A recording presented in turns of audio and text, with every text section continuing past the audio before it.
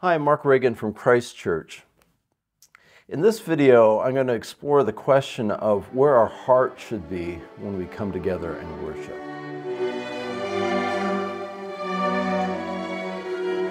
When I was in college, I sang in a college choir. I went to a Christian college, and so every spring our college choir would embark on a tour of someplace in the United States, and we'd present these concerts in churches various evenings.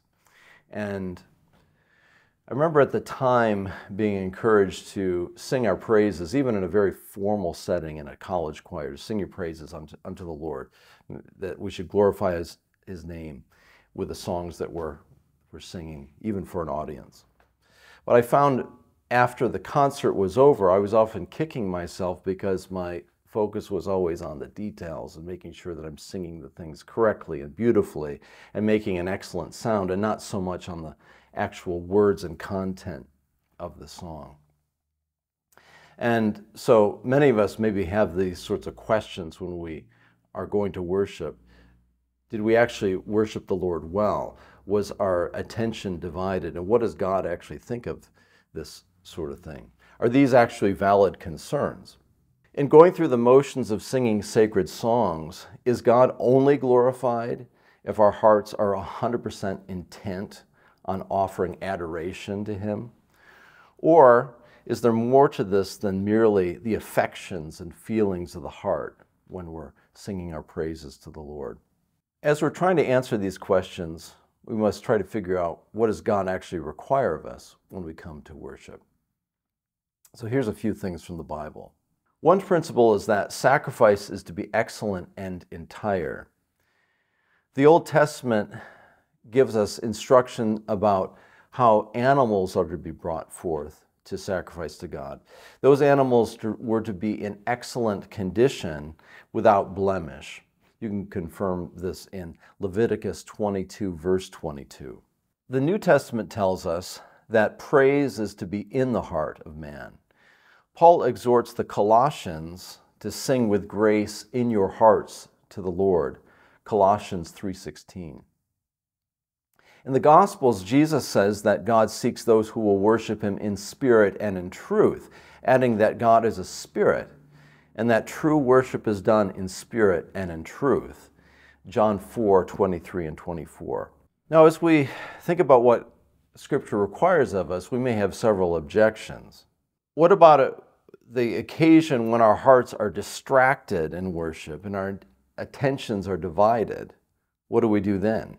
Or what do we do when our thoughts wander and we lose focus on the words we sing? Is God less glorified if our hearts are not fully engaged in worship?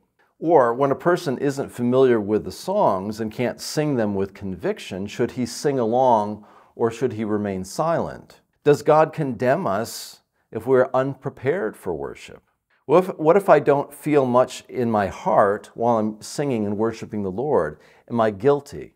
In the second half of this video, I'll talk about the idea of preparing for worship, and that we ought to prepare for worship and what that might look like and some practical concerns. Consider that worship is the centerpiece of the week.